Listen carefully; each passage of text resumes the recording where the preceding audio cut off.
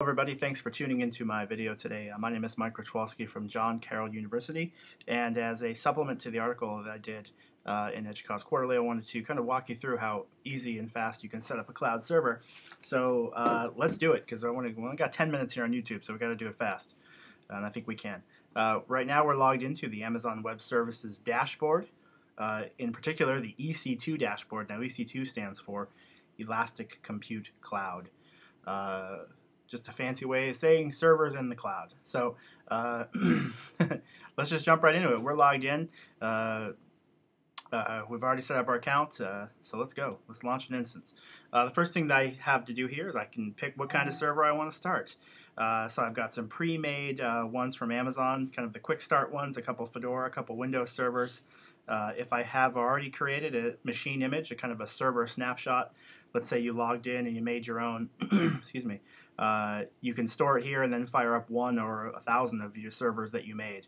Or there are community APIs, and what that means is people went out and made their own server images and have shared them with the world through Amazon's web services. So if I was looking for a WordPress server, for example, I could see all of the various machines in here that people have created for WordPress. You can see there's dozens of them, different versions of WordPress, different setups, all that stuff. But for today's demo, we're going to pick a LAMP Web Starter 1 with PHP, Apache, MySQL, Fedora, Linux. Let's do it. Select that. We're going to say I only want one server to run today. I really don't have a preference in what data center this server is started. If you're running multiple servers, you may want to have them in different areas just for redundancy's sake. For this particular server, I'm going to use the small instance. Now all these have different costs, but they all have different processor levels and amounts of memory that you get access to. For most of the projects that I've worked on, the small instance is fine. 2 gigs of memory, a 1-core processor, I think that's pretty good for this. And we're going to launch our instance. I'm not going to have a preference on the particular kernel or RAM disk that this uses. We're not going to add CloudWatch monitoring because we have to pay for that, and we don't have any user data to send to the machine. So, boom. Let's go. Amazon controls access to their servers through sets of key pairs, so you won't get a root password to SSH into the box, in this case because we're using Linux. You can create a key pair, so you have half a key pair, the other half goes to the server, and that's how you'll log in. Show you that in a little bit.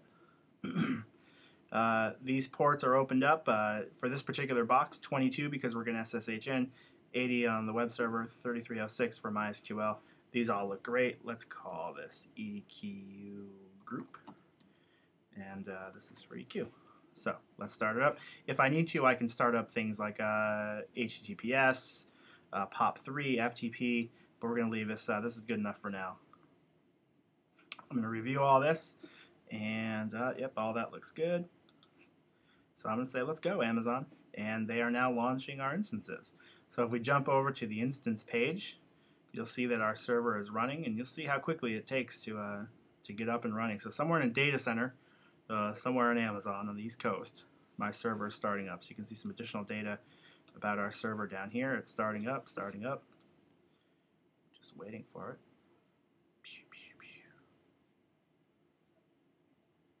This is the exciting part of the video while it starts up.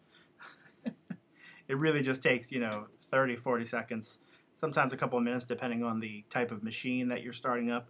I found that the Linux machines start up faster than the Windows machines, and they are easier to connect to.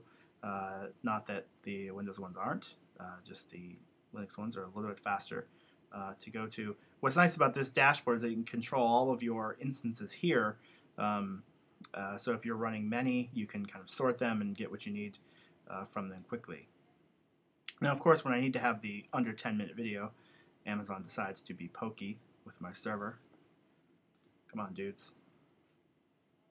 All right, tell you what, I will pause it here and we'll jump back in.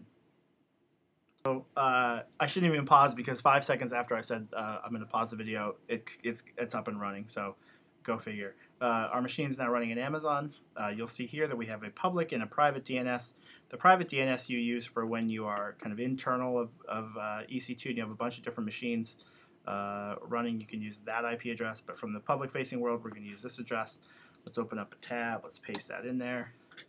And look, there's our PHP info page. It's got the correct date and time.